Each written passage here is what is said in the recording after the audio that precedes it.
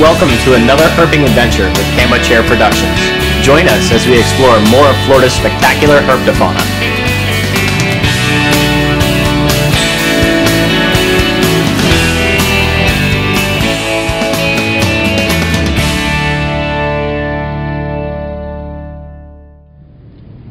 Alright guys, we're back in Florida. We've got our first official snake catch of the trip. This beautiful, kind of dark red corn snake. This is the first corn snake I've ever had a chance to get my hands on, so I'm really delighted that we found it here today. Oh wow, look, a little baby box turtle! We just flipped this little baby Florida box turtle. He's really neat. He's basically the same thing as your general eastern box turtle. Just goes through the forest, mainly find them out on after a rain, looking for slugs, little mushrooms, little bugs and stuff. And he's really neat, very small as you can see. So we're just going to go ahead and let him go.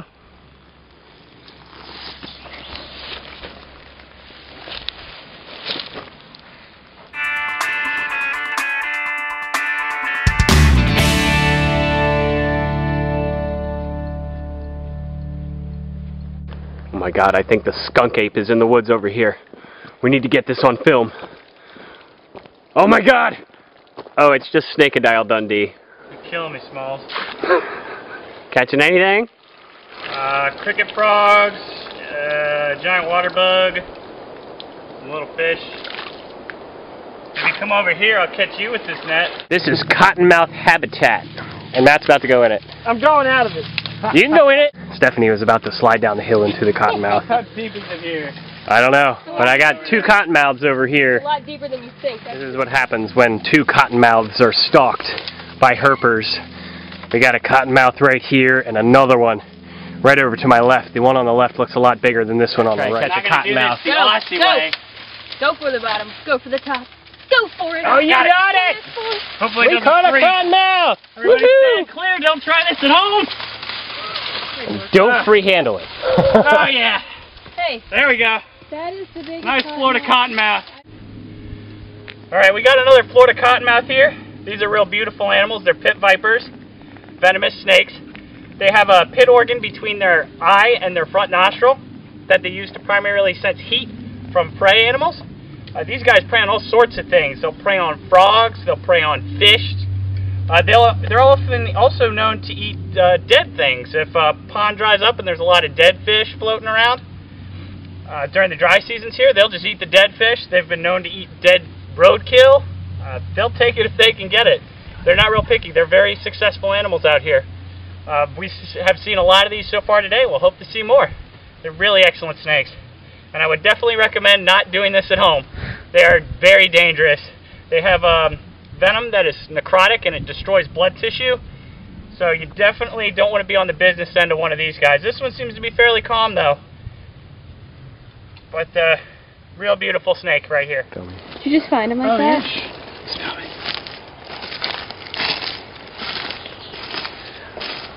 I might not bother with that. I'm gonna just take a picture just because it's a rattlesnake. Awesome. You have to. Yeah, you go do that. Oh, we took the picture at the same time. In the flash, Yeah.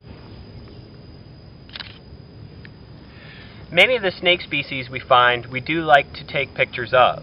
A lot of these pictures we offer to organizations such as naherp.com or asefh.com, so they can be better aware of where these herps can be found and how well their numbers are. This herp here that we found is a dusky pygmy rattlesnake. It's a very tiny rattlesnake, can deliver a very nasty bite, so one thing you won't catch us doing is free handling snakes. This is sweet. We just got a hold of this black racer right here. This specimen is actually shedding. If we want to be scientific with that term, it's called ecdysis. Get a good look at that there. Shedding off all that old skin, part of the growth process in snakes. These guys are actually known for their fast speed, hence their name, the Southern Black Racer. They're one of the most common snakes we have down here in Florida. They're also found just about anywhere. We can find them out here in the wilds. You can find them downtown in the middle of cities. They can get away from anything and are great survivors. So we're going to go ahead and let this little guy go. It's a really beautiful snake, although they're also really kind of nippy if you get a hold of them and make them upset. So we'll let this guy go on its way, let it finish its shed.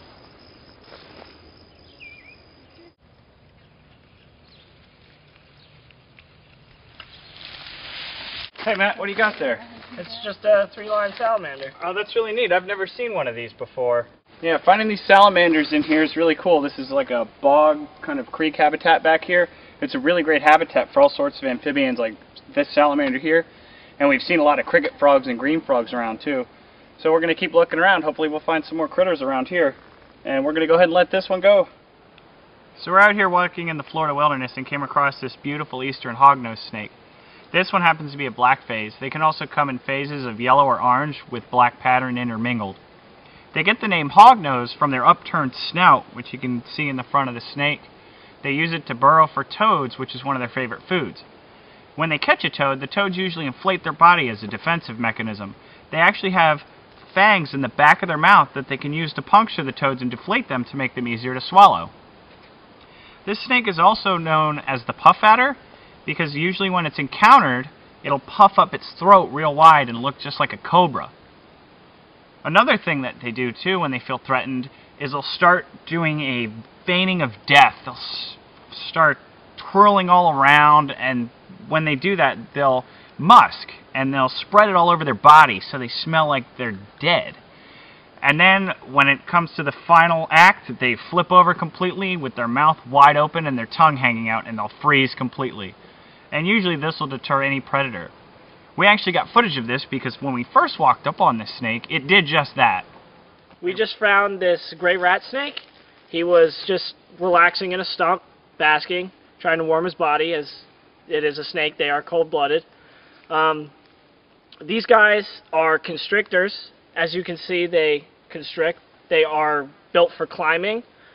They usually get, I have found one before which was about the size of me. I am about 5'8". As you can see, this one isn't that big. It's just a little one. So we're going to have a little photo opportunity and then let him be on his way. Grab it! Snake! Ribbon. Another ribbon. Ribbon. Michael, you almost stepped on the pygmy. Oops. Get the pygmy out of the road. I said ribbon. Get the pygmy out of the road. I need anybody have a hook or something? Yeah, or he's gone. fine? He's gone. He's gone. He's fine. He's on his own. This is nutters. Keep going. Keep going. Go farther, pygmy. I don't want to. Is that another blue Yeah. ribbon? Yeah. Let me see. Where's the ribbon? No. Let me see the ribbon. Oh, it's pretty. I don't need forever. Oh yeah, just to take pictures of it. Yeah. Is he blue? Okay, cool. I love road cruising. It's quite possibly the best out here in Florida. Florida banded water snake, and Matt here has this beautiful little critter, this Florida swamp snake. Get it down here in the lake. Let's show off its belly. Got the beautiful red belly. It's his flashlight Beautiful. watching. Back up a little bit. There See you it now? go. Isn't it beautiful? Swamp snake and the Florida banded water snake. Ready for their brief photo session on the road here before we move on. Okay, so far we're road cruising and we've got a peninsula ribbon snake, we've got a dusky pygmy rattlesnake, a young Florida banded water snake, and a worm snake. Or not a worm snake. It looks like a worm snake though. It's the swamp snake, the Florida swamp snake. Really black on top, bright red belly, really beautiful animal. We're doing awesome here tonight, and hopefully we'll find a lot more stuff. This is great. Alright Chris, it's been a lot of fun, man. I've really enjoyed my stay down here in Florida with you. Yeah, we've seen a lot of animals over the past week. We've had a really great time. I've got a lot of great photos too of a lot of these animals. Yep.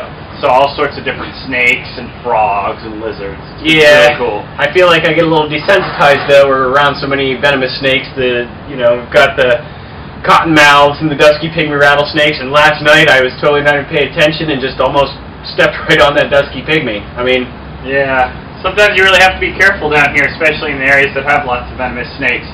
You always want to practice extreme caution around them. yeah. And if you don't know what you're doing when you're handling, of course, just the best thing to do is just leave them alone and give them their space. Yep, especially if you can't identify them either. Mm-hmm. So yeah, it's been a lot of fun. Yep. as always, I'm going to miss you, brother. Yep, we'll hope you can come back soon. You can get back out in the field and see lots of cool animals again. Yeah, I look forward to it. And thanks for watching another episode at camochairproductions.com. We'll see you next time. All the animals filmed are wild animals. If you venture into the field, put safety first. A good day in the field doesn't include a trip to the emergency room.